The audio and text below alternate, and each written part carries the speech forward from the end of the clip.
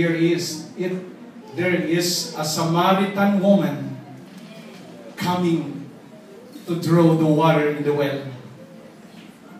Hello? And the Lord asked the Samaritan, "Give me a drink." Wala kasi akong nabasang please doon. Basta nakalagay doon, "Give me a drink." But the woman says, "How come that you ask me, give me a drink, that you are a Jew and I am a Samaritan? In our custom, there's no dealing between the Jews and the Samaritan. No friend at all in Facebook." So meaning, Sister Elsie, there is a barrier. There's a division. Hello? Because they didn't talk to each other. The Samaritan and the Jews. Hello? But when Jesus gave a statement to this woman, "If thou knowest the gift of God," kung alam mo lang ang regalo ng Diyos, sabi ni Kristo, praise God. "And if you know who is asking for you, give me a drink," you would ask Him a water. And He will give you a living water. But thank God, there is a barrier in between.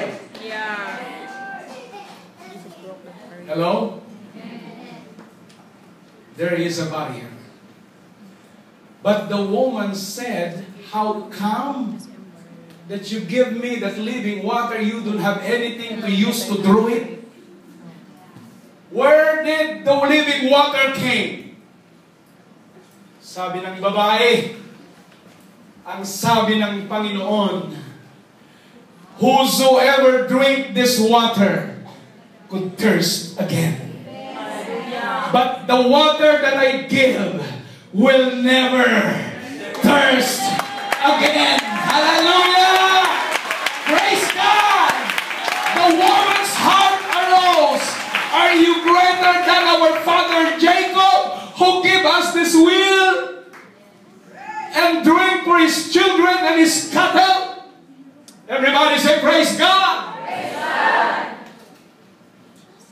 But I believe after the conversation, hallelujah, this woman, I believe, was already convinced and convicted in his heart, in her heart.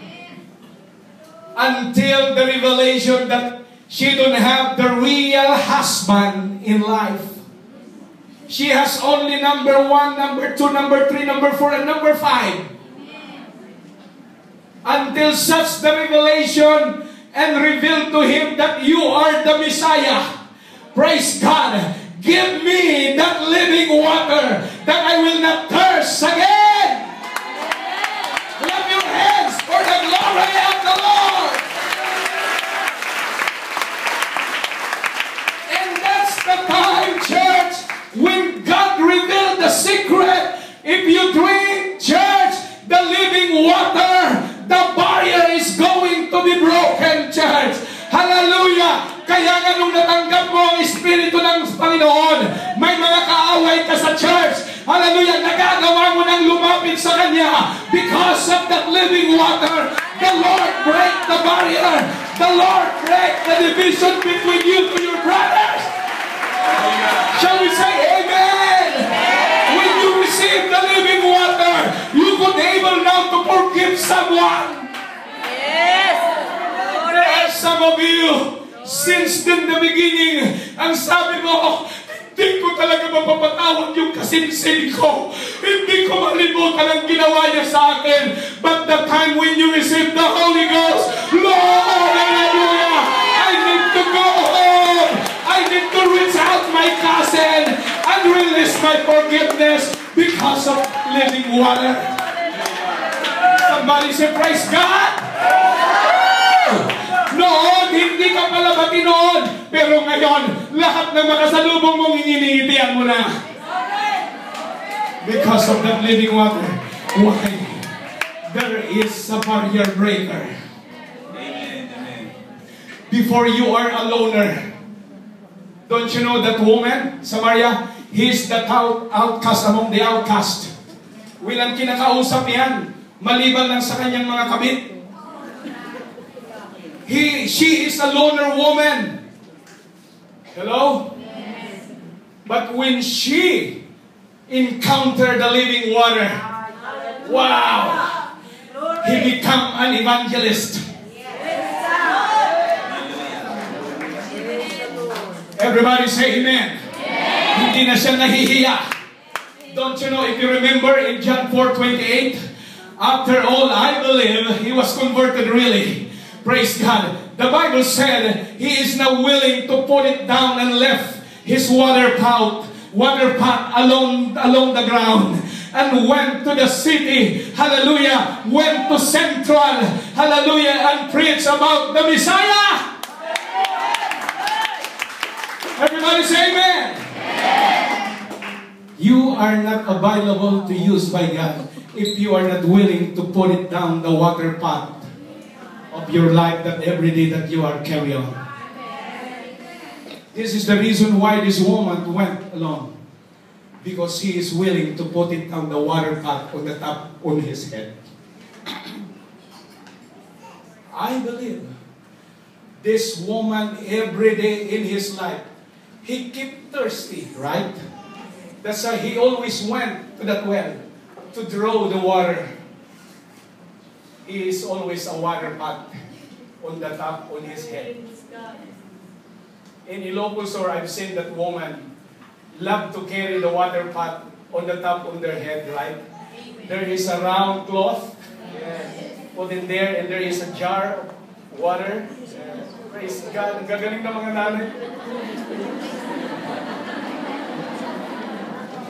This woman, I believe every day, Sister Elsie, na ginawa ng Diyos araw-araw in the middle of the day under the sunrise hot and the rocky road, even from the house into Sikar, every day carrying his own water pot just only to fetch the water. But when this woman received the living water, oh, hallelujah, he is now willing, hallelujah, to put it down, that water pot. I believe may mga water pot din sa ating buhay na minsan yan ang pabigat sa ating mga kapatid. This is the right time because God is ready to give you the living water. He will release you from the bondage of that water pots of problems and trials and persecution in life. Hindi ko alam kung anong sitwasyon ngayon, pero meron kang spiritual water pots. Kung wala sa ulo mo, nasa balikat mo. Yes. If that's not on your shoulder, maybe inside your heart, that you need to lift it or put it down. When the woman, amen, put it down in front of Jesus Christ, the Lord released him. Hello. Napakadali mga kapatid na mag-evangelism crusaders na wala kang dala-dala mga kapatid na water pot. Hello. Yes. Praise God. Praise God. But there is a water pot of living water in exchange to your old water pot. And that is the Holy Ghost that God is going to promise into your life. Palakpakan natin ang Panginoon. Hallelujah! Come on! Give God the glory!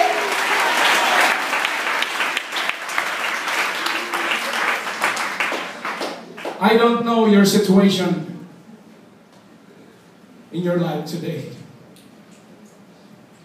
But there is one more thing that I need to discuss it to you. The barrier of sin. That is the wrong condition in our life. Mary, in the Bible, the prostitute, And possibly he is Simon's daughter or a near kin of Simon. This woman are willing to wash the Lord's feet with repentant tears. Hello. And he is willing to break her treasure box of oil and let the fragrance of her adoration fill the room where she is. But don't you know that the Lord cannot no longer stand it? He is moved by her brokenness, that even the blindness of the crowds around, when there is criticism against her. Pinahiya siya, mga kapatid, na bakit niya binasag ang alabaster box.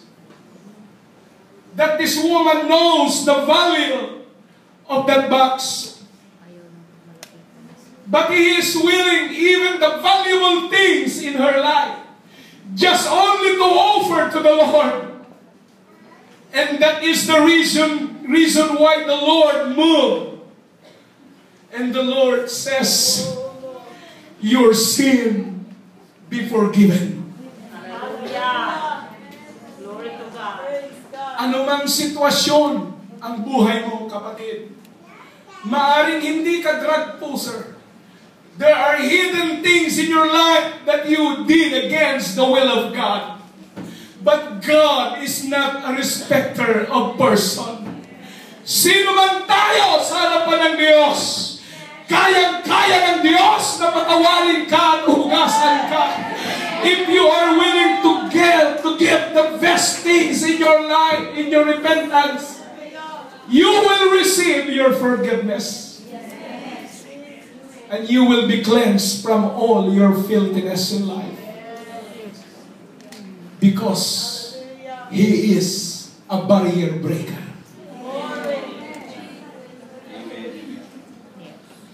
Everybody say praise God.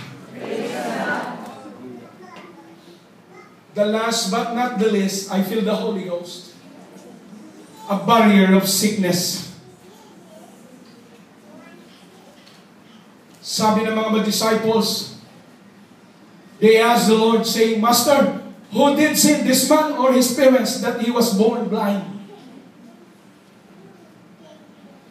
But the Lord said, neither hath this man sinned, or his parents sinned, but the will of God is to reveal His power. Hallelujah, that made manifest into everyone's life. Sino ka man, kung may kasalanan ka na nakatago sa buhay mo, kapatid, hallelujah, ang Diyos pa rin ay magpapakita ng himala. Kung merong totoong pagsisisi sa buhay ng tao, iginagalang ng Diyos, mga kapatid, anumang klase ng pagsisisi na tao sa kanyang puso, just to reveal the power of God and to manifest into your life. Shall we say praise God? Praise God. In this afternoon, church, the Lord is willing to break any barriers in our life. And God is going to help you to come out inside your box. Are you there? Yes. Your box is the cause why you are not become faithful to the Lord. Hello? Your box is the cause why you are not give the best worship for God. Hello? Because inside that box of situation, you don't have space enough. Your place is just only limited to worship God because you are squeezed by your situation. But there is a breaker barrier, no other than the Lord Jesus Christ. He is able to bring you out inside of that box. Hallelujah. And He will give you the freedom to worship the Lord. He will give you the freedom, hallelujah, to come to the Lord, hallelujah, with enough without any string attached. And revival